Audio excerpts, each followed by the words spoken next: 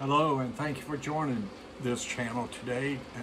Today I'm going to be talking about business, and specifically I'm going to be talking about character and trust in business.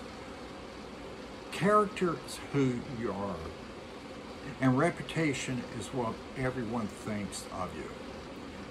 Before I go further, please like and subscribe. This will help me monetize my YouTube channel and also help me edit my videos, give me the equipment to branch out and do more things with this. Both character and reputations are important, but character is controllable.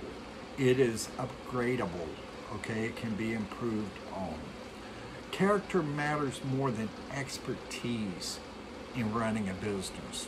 We may not be perfect at everything we do in business, but I'll be honest with you.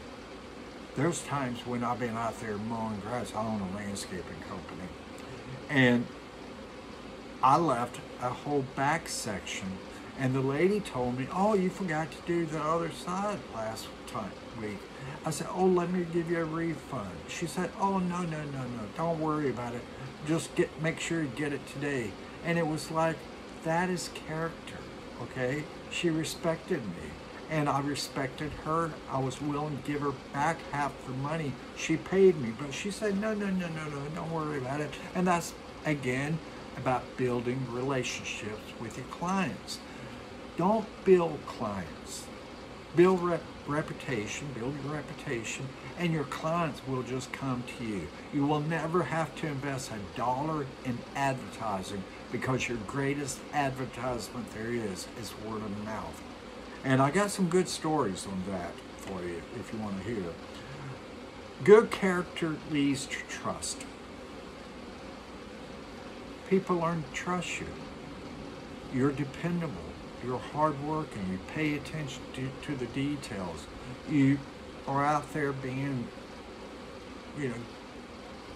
good. You aren't cursing. You aren't bad-mouthing people. You aren't gossiping. You're out there being a professional. Good character leads to trust, and trust is critical to free market. Lipton Matthew wrote a great article on this. Here's a quote that I would like to read to you. Trust makes it easier to do business by lowering transaction costs. When entrepreneurs trust each other, they're likely to collaborate and reap the fruit of innovation.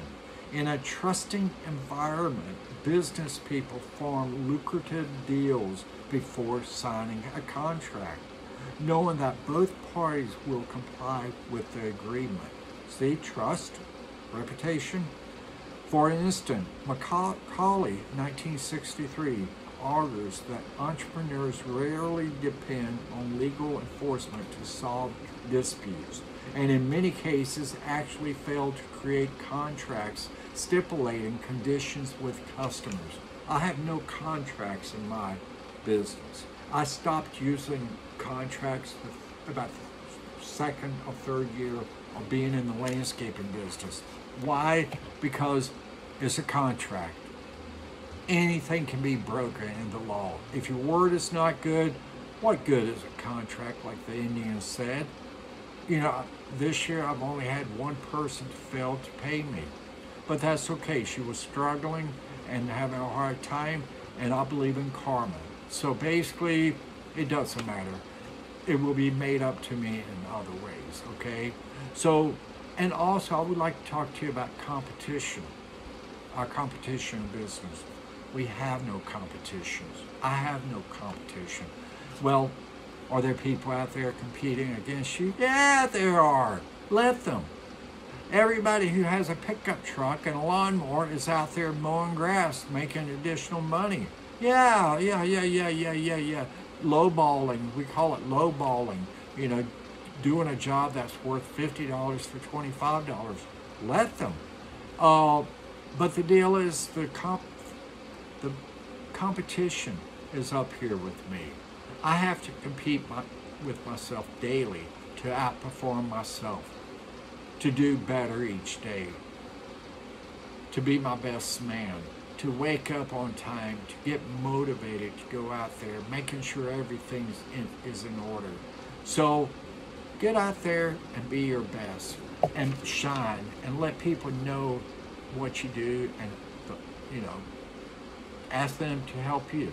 And they will. People will refer you. Just do a good job, and will never ever have to advertise again.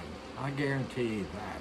So have a good day, and also thank you for listening. Again, please like and subscribe, and God bless you. And hopefully this has helped you. Bye.